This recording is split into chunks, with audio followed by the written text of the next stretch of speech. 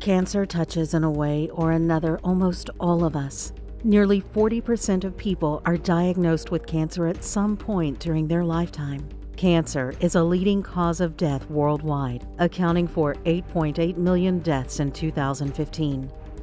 Modulight has joined the fight against cancer years ago by creating versatile laser systems for photodynamic therapy, PDT.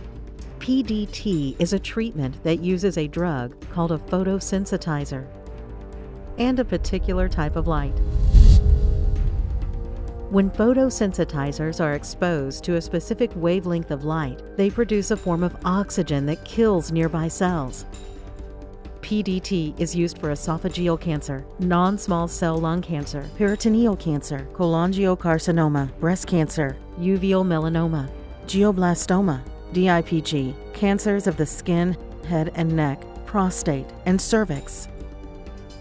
Modulight has also listened to customers' needs for quality control and developed an automated illumination system which enables the scientist to effectively and reliably investigate the effect on drug and laser illumination combinations, as well as bring the customer's quality control to the next level.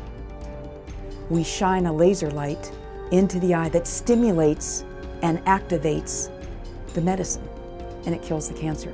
It's very precise, targeted therapy.